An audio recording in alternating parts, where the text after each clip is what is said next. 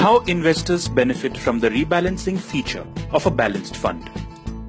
Balanced fund is a portfolio which has exposure to the two primary asset classes, equity and debt.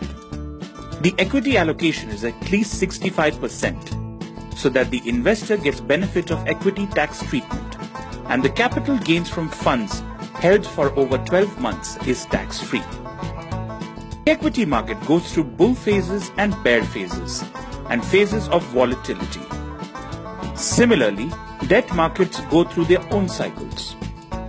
Balanced funds use rebalancing to benefit from these cycles. Let us take a scenario where one invests rupees 100 in a balanced fund. So 65 of that goes into equity and 35 in debt. When the equity market does well, say the value of equity investments move from rupees 65 to rupees 84 and debt investments to rupees 36.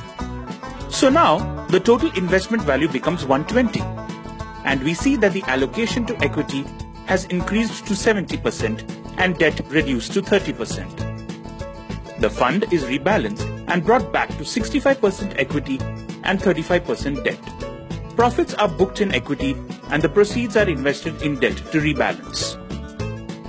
Similarly, when the equity market is in the bear phase, see the value of equity investments goes down from rupees 65 to rupees 54 and debt investments to rupees 36.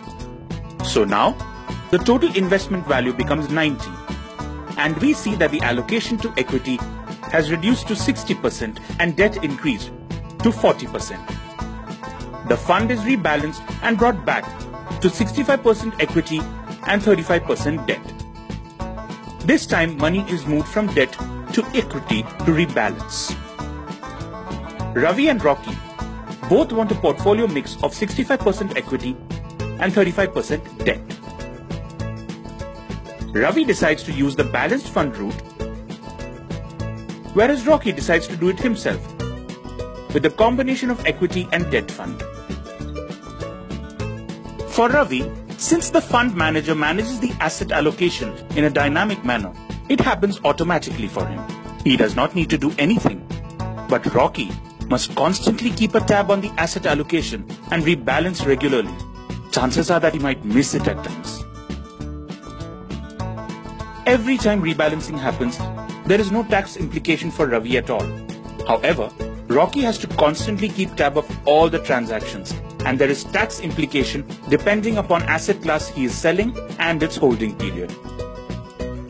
Additionally, Ravi does not have to bear any exit loads at the time of rebalancing, which Rocky will have to incur if the holding period of his investments is not adequate.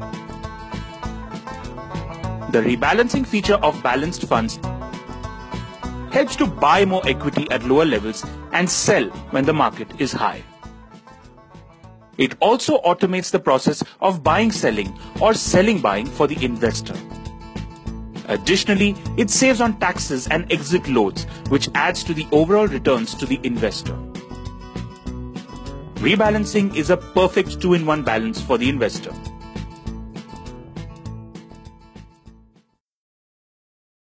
Mutual fund investments are subject to market risks. Read all scheme-related documents carefully.